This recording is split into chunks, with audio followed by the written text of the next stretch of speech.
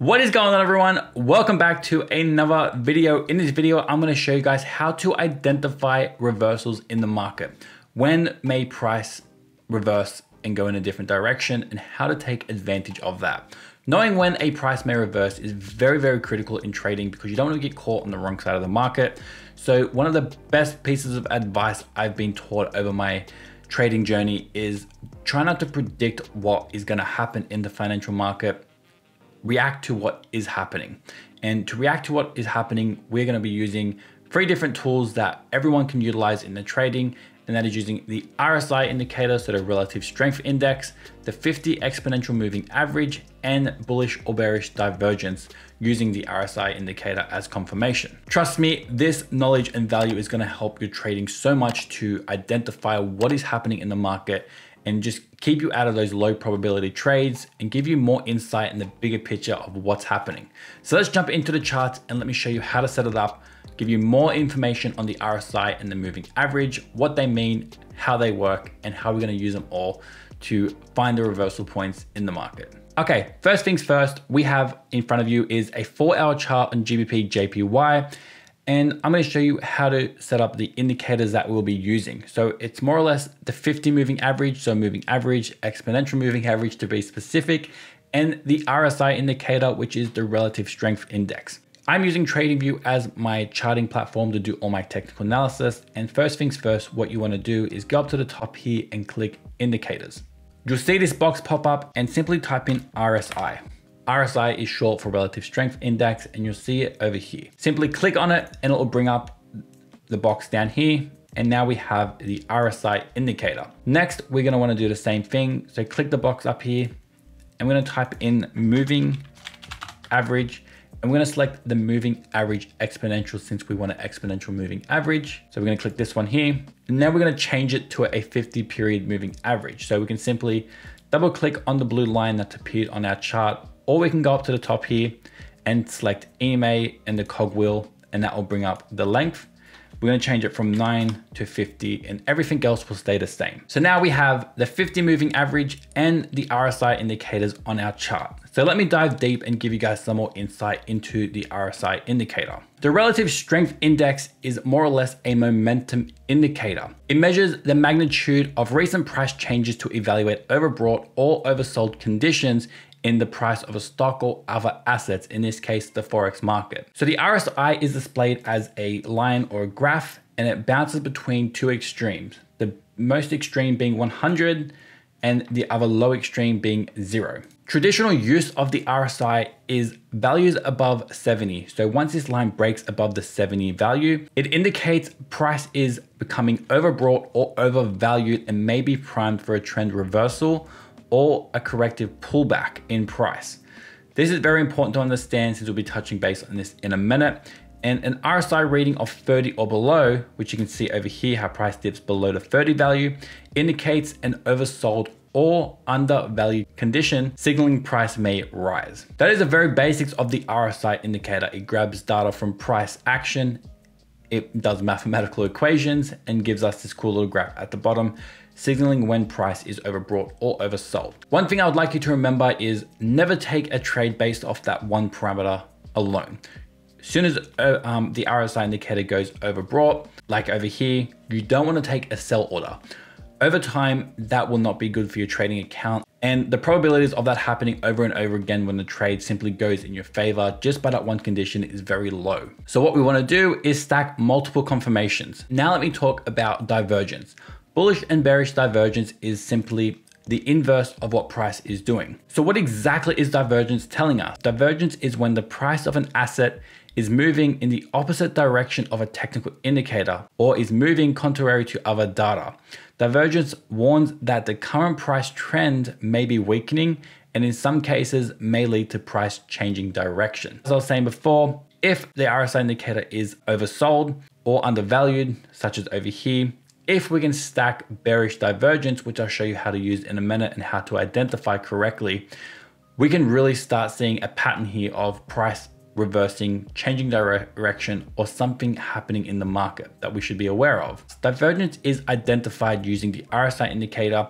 You simply draw a line from RSI high to RSI low for bearish divergence, meaning price may fall, or draw a line from RSI low to RSI high for bullish divergence, meaning price may rise. Let me take you through an example of how to identify it and how to draw it.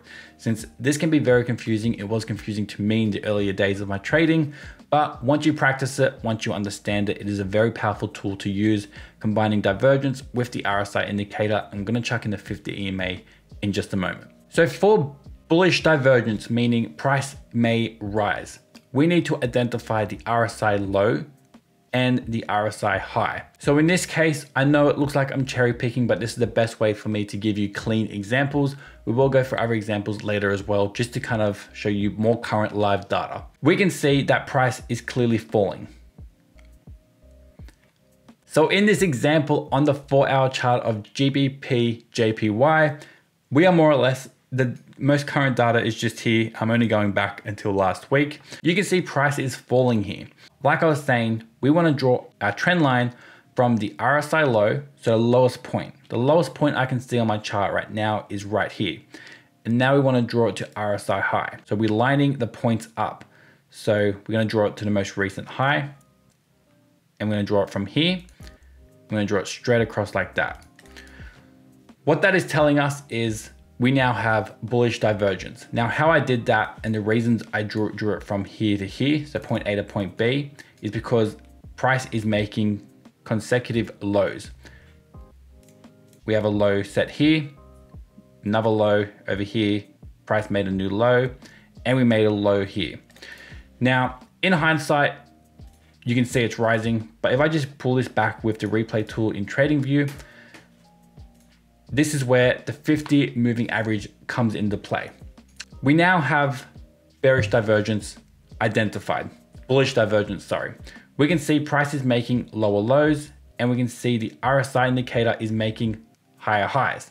It is doing the inverse. So like I was saying before, divergence is when the price of an asset is moving in the opposite direction of a technical indicator. Divergence warns that the current price trend may be weakening and in some cases may lead to price changing direction. We've seen what's going to happen in the future, but now let me introduce the 50 moving average, which is this blue line here, which I'll make a little bit bigger for you guys to see. The 50 moving average is described as the bears or bulls last stand, meaning in an uptrend, when price pulls back to the 50 EMA, it represents a good time to buy. And in a downtrend, when price pulls back up to the 50 EMA, it represents a good time to sell. What happens if price breaks above the 50 EMA with a body? I'm not talking about a wick. You can see that how price is reacting to it. You can see loss of momentum as price approaches the 50 EMA.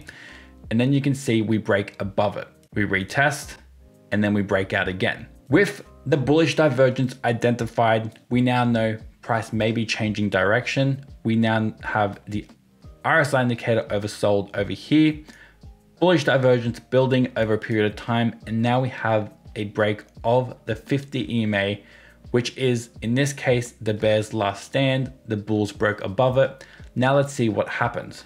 If we just play across, you can see price reverses, retest the 50 EMA multiple times without breaking above it, below it. You can see in this example over here, price did break down below the 50 EMA.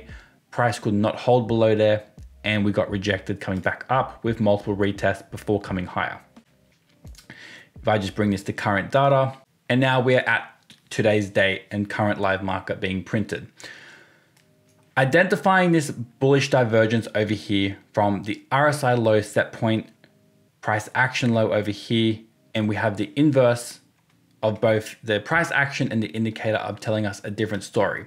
The RSI indicator is making higher highs, but price is making lower lows, meaning we have an inverse, the opposite is happening. We have divergence. Divergence meaning change can happen. We may see a reversal.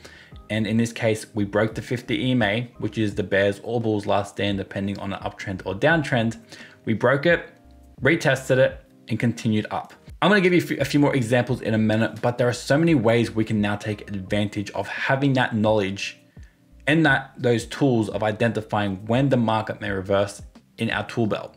Doing simple technical analysis like this is a great way to keep you on the right side of the market, shift probabilities in your favor so you can increase your win chance in your trading as well, and make sure you're not losing money and you're not on the wrong side. Now, I'm not the best instructor out there when it comes to explaining things. I've learned these techniques through Austin Silver. He's my mentor. I'm also an AceFX coach. I can go on and on about how divergence works and everything. What I want you to do is go to his channel. I'll put his link up here. Go check out Austin Silver's channel, and he has multiple videos of exactly this technique. And this is even his system. He teaches the D1 and D2. The traders in the AceFX community take advantage of these trades using this exact technique every single day. And it is very, very, very reliable. Austin has a lot of free resources and divergence guides on his YouTube. This was a complete game changer for my trading and my technical analysis. Identifying such a simple trend, combining price action with the RSI indicator, identifying that divergence, waiting for that EMA break, game changer. It keeps you on the right side of the market. It's a great trading system. Austin has developed rules and a system around this exact technique, like I was saying before, and it is very profitable. So let me jump into the chart and let me give you another example on GBP CAD. Once again, we're gonna just focus on recent data. This is current day. So today I'm filming this on the 25th of the 5th, 2021. And we can easily see divergence over here. I'll give you a quick minute to see if you can spot it. So basically what I'm looking at is the low point set here.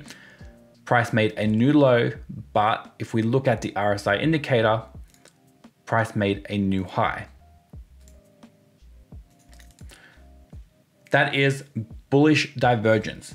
Price made a new low, but the RSI indicator made a new high. Not all the time are you gonna get a break of the 50 and you're gonna just see price rally, but you can see the trend is more or less slowly reversing. It's choppy and we're not getting a clean signal. But this example on GBP CAD is more or less just to show you guys how to identify divergence. Now I'm going to show you how to identify bearish divergence. It's exactly the same, but just the inverse. This was my example on GBP CAD. I just went back a little bit and then I found over here, we have bearish divergence. Once again, we can see a high point set here. Price comes down. We have another high, but now look at the RSI indicator. So if I draw a line from here to here, you'll see price is making higher highs. And then coming into here, you can see the RSI is making lower highs. What does that tell us? Bearish divergence. What happened? Price breaks the 50 EMA over here.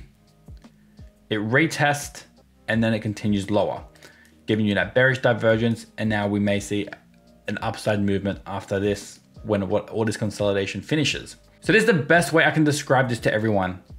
Using your price and your RSI indicator, what you want to do is draw a line from price action low to price action high to find bearish divergence.